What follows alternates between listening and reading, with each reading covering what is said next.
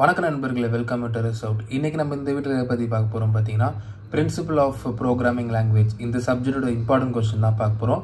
Subject கோடு என்ன பார்த்தீங்கன்னா CCS 358 இதுதான் சப்ஜெக்ட் கோடு. இப்போ இந்த வீடியோவில் இம்பார்ட்டன்ட் கொஸ்டின்குள்ள போகிறதுக்கு முன்னாடி நம்ம எல்லா வீடியோலையும் சொல்கிறது தான், அதாவது நம்ம இம்பார்ட்டன்ட் கொஸ்டினை நீங்கள் ஃபாலோ பண்ணுறதா இருந்தால் நம்ம கொடுக்குற கொஸ்டின்லேயே நீங்கள் சாய்ஸ் பேஸ் பண்ணி படிக்கக்கூடாது. அது எப்படி நான் சொல்கிறேன் பார்த்தீங்கன்னா, இப்போ ஒரு யூனிட்லையுமே நம்ம இம்பார்ட்டன்ட் டாபிக் ஒரு 3 டாபிக் கொடுக்குறோன்னா அதில் நீங்கள் 2 படிக்கிறது இல்லை 1 படிக்கிறது அப்படி படிக்கிறதா இருந்தால் இந்த வீடியோ நீங்கள் பார்க்காதீங்க. எதனால் நான் சொல்கிறேன்னா, இந்த வீடியோவில் டிஸ்கஸ் பண்ண போகிறது எல்லாமே பர்ஃபெக்டான இம்பார்ட்டன்ட் கொஸ்டின். அதை நீங்கள் கரெக்டாக படித்தாலே போதும். நீங்கள் பாஸ் ஆகலாமா, நல்ல மார்க் எடுக்கலாமா, அந்த ஒரு கவலையே தேவையில்லை. அதனால் நீங்கள் நிறைய ஸ்டூடெண்ட்ஸ்க்கு இது ஒரு பயமாக இருக்குது, இந்த இம்பார்ட்டன்ட் மட்டும் படித்தாலே பாஸ் ஆகிடலாமாட்டு. நீங்கள் பாஸ் ஆகிறது மட்டும் இல்லை, நல்ல ஒரு கிரேடே எடுக்கலாம். சரிங்களா? இப்போ யூனிட் 1 இம்பார்ட்டன்ட் கொஸ்டினுக்குள்ளே போகிறதுக்கு முன்னாடி இந்த வீடியோவில் டிஸ்கஸ் பண்ணது போகிறது எல்லாமே unit 1 to 5 important topics. Important topics கீழே இருக்கிற சப் டாபிக்ஸ் எல்லாமே நீங்கள் படிக்கணும். ஏன்னா இப்போ ஒரு டாபிக் சொன்னோன்னா அந்த டாபிக் கீழே இருக்கிற சப் டாபிக்ஸ் எல்லாமே படிக்கணும். அது எப்படி சப் டாபிக்ஸ்னால் எதை மீன் பண்ணுறேன் அப்படி பார்த்தீங்கன்னா, இப்போ கான்டெக்ஸ்ட் ஃப்ரீ கிராமர்ஸ் அப்படின்ட்டு ஒரு டாபிக் சொல்கிறேன்னா அது கீழே இருக்கிற சப் டாபிக்ஸ்லாம் என்ன அப்படி பார்த்தீங்கன்னா, டெஃபினிஷனு, அதுக்கப்புறம் உங்களுக்கு ஏதாவது தியரி ரிலேட்டட் ஆன்சர்ஸு, அதுக்கப்புறம் டயக்ராம்ஸு, ப்ராப்ளம்ஸு, ப்ரோக்ராம்ஸு, அந்தமாதிரி உங்களுக்கு எல்லாமே உங்களுக்கு சப் டாபிக்ஸ் தான் வரும். அதுக்கு அண்டரில் அந்த டாபிக் கீழே எல்லாமே தரவாக படிக்க சொல்கிறேன். அதுதான் உங்களுக்கு சப் டாபிக்ஸ் சொல்கிறேன். அட்வான்டேஜ், டிஸ்அட்வான்டேஜ், ஃபியூச்சர்ஸு, அப்ளிகேஷன்ஸ், அதுமாதிரி என்னெல்லாம் இருக்கோ அது எல்லாமே நீங்கள் படிக்கணும் அந்த டாபிக் கீழே. அதுதான் சப் டாபிக்ஸ். சரிங்களா?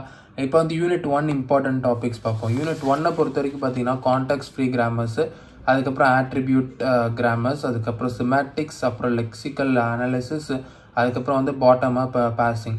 இதெல்லாம் தான் உங்களுக்கு யூனிட் 1 பொறுத்த வரைக்கும் இம்பார்ட்டண்டான டாப்பிக்கு. இந்த பாட்டம் அப் பார்சிங் ஒரு 8 to 10 மார்க்ஸ் அளவுக்கு படித்து வச்சுக்கோங்க.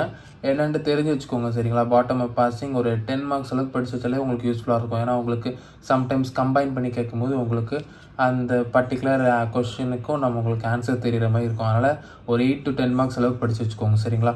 அது மட்டும் இல்லாமல் இந்த வீடியோவில் டிஸ்கஸ் பண்ண போகிற அந்த பர்டிகுலர் இந்த இம்பார்ட்டன்ட் கொஸ்டின் இந்த பேப்பர் இருக்குல்ல, இந்த இது ஒரு ஃபோட்டோவாக நான் இந்த வீடியோ டிஸ்கிரிப்ஷனில் கொடுத்துருக்கேன். அதை கிளிக் பண்ணி கூட உங்கள் ரெஃபரன்ஸ்க்கு யூஸ் பண்ணிக்கலாம். சரிங்களா? இப்போ யூனிட் 2 இம்பார்ட்டன்ட் கொஸ்டின் பார்ப்போம். யூனிட் 2 பொறுத்த வரைக்கும் பார்த்தீங்கன்னா உங்களுக்கு டேட்டா டைப்ஸு. டேட்டா டைப்ஸ் கீழே என்னெல்லாம் படிக்கணும் அப்படின்னு பார்த்தீங்கன்னா, உங்களுக்கு டேட்டா டைப்ஸ் கீழே ஸ்ட்ரிங்ஸு, அப்புறம் அரே டைப்ஸு, அதுக்கப்புறம் உங்களுக்கு அசோசியேட்டிவ் அரேஸு, அரே டைப்ஸில் உங்களுக்கு அசோசியேட்டிவ் அரேஸு, அப்புறம் அரே டைப்ஸில் அது கீழே ஃபர்தர் டைப்ஸ் இருக்கும். சரிங்களா? அதுக்கப்புறம் உங்களுக்கு ரெக்கார்ட் டைப்ஸு, அப்புறம் யூனியன் டைப்ஸ், அதுக்கப்புறம் பாயிண்டர்ஸ் அண்ட் ரெஃபரன்ஸு, அதுவுமே உங்களுக்கு ஃபர்தர் சப் டாபிக்ஸ் இருக்குது. அதுக்கப்புறம் உங்களுக்கு அர்த்தமெட்டிக் எக்ஸ்பிரஷன் இந்த டாபிக் படிக்கணும். அதுக்கப்புறம் பார்த்தீங்கன்னா உங்களுக்கு overloaded operators, type conversion, overloaded operators, type conversion, அதுக்கப்புறம் உங்களுக்கு ரிலேஷனல் அண்ட் பூலியன் எக்ஸ்பிரஷனும் ஒரு 8 to 10 மார்க்ஸ் அளவுக்கு படித்து வச்சுக்கோங்க. ரிலேஷனல் அண்ட் பூலியன் எக்ஸ்பிரஷன் ஒரு இம்பார்ட்டண்டான ஒரு கொஸ்டின் தான். ஒரு 8 to 10 மார்க்ஸ் அளவுக்கு படித்து வச்சாலே போதும். உங்களுக்கு அந்த கொஸ்டின் எப்படி கேட்டாலும் நீங்கள் ஆன்சர் எழுதுகிற மாதிரி இருக்கும். சரிங்களா? அதனால் உங்களுக்கு அந்த கொஸ்டின் கேட்டாலும் ஆன்சர் அட்டன் பண்ணுறதுக்காக உங்களுக்கு தெரியும். அதனால் ரிலேஷனல் அண்ட் பூலியன் எக்ஸ்பிரஷன்ஸையும் படித்து வச்சுக்கோங்க. இப்போ யூனிட் 3 இம்பார்ட்டன்ட் கொஸ்டின் பார்ப்போம். யூனிட் 3 பொறுத்த வரைக்கும் நீங்கள் கொஞ்சம் நோட் பண்ணிக்கோங்க. ஏன்னா நம்ம இம்பார்ட்டன்ட் கொஸ்டின் எழுதுறதுக்கு கொஞ்சம் எலாபரேட்டாக எழுதுறதா தான் உங்களுக்கு கொஞ்சம் அதிகமாக எழுதுன மாதிரி தெரியும். அதனால தான் ஜஸ்ட் நான் டிக்டேட் பண்ணுறேன், நோட் பண்ணிக்கோங்க. சரிங்களா? யூனிட் 3 மட்டும் ஜஸ்ட் எல்லாமே ஒரு 2 வார்த்தை தான், நோட் பண்ணிக்கோங்க. நான் சொல்கிறேன். ஃபஸ்ட்டு ஒன் பார்த்தீங்கன்னா உங்களுக்கு லோக்கல் ரெஃபரன்சிங், அதுக்கப்புறம் செகண்ட் பார்த்தீங்கன்னா parameter passing.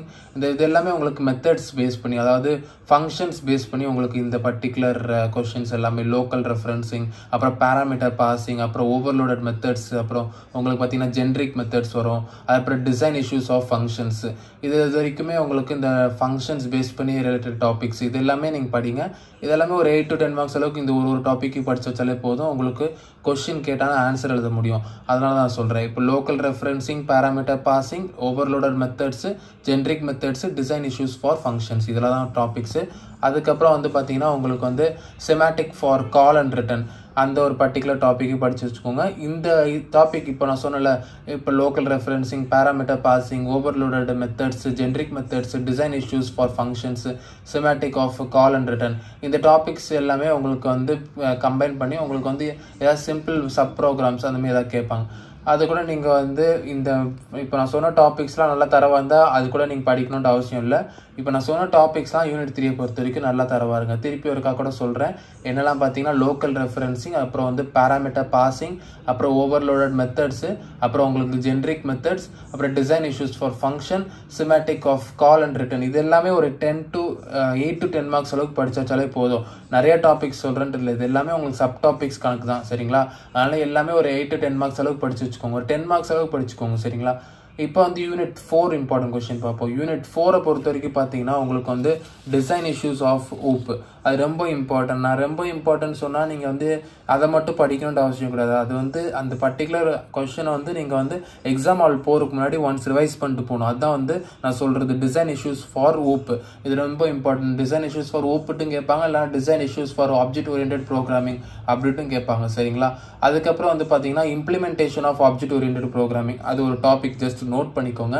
Implementation of object oriented programming கன்ஸ்ட்ரன்ட்ஸ், அதுக்கப்புறம் வந்து கன்கரன்சி, இது எல்லாமே நீங்கள் வந்து ஒரு 10 மார்க்ஸ் அளவுக்கு படிச்சு வச்சுக்கோங்க. கன்கரன்சி, அப்புறம் வந்து மானிட்டர்ஸு, அதுக்கப்புறம் வந்து பார்த்தீங்கன்னா உங்களுக்கு எக்ஸப்ஷன் ஹேண்ட்லிங், இது ஒரு 13 மார்க்ஸ் அளவுக்கு படிச்சு வச்சுக்கோங்க. எக்ஸப்ஷன் ஹேண்ட்லிங்க ரொம்ப இம்பார்ட்டன்ட் கூட சரிங்களா. எக்ஸப்ஷன் ஹேண்ட்லிங்கு, அதுக்கப்புறம் உங்களுக்கு செமாஃபோர்ஸ், இதில் தான் உங்களுக்கு வந்து யூனிட் 4 பொறுத்த வரைக்கும் இம்பார்ட்டன்ட். யூனிட் 4 பொறுத்த வரைக்கும் இந்த நான் மென்ஷன் பண்ணிக்கிற 2, அதுக்கப்புறம் வந்து நான் என்னெல்லாம் சொன்னேன் பார்த்தீங்கன்னா concurrency, monitors, exception handling, implementation of object oriented கன்ஸ்ட்ரக்ட்ஸு, இதெல்லாம் தான் உங்களுக்கு யூனிட் 4 பொறுத்த வரைக்கும் சொல்லியிருக்கேன் சரிங்களா.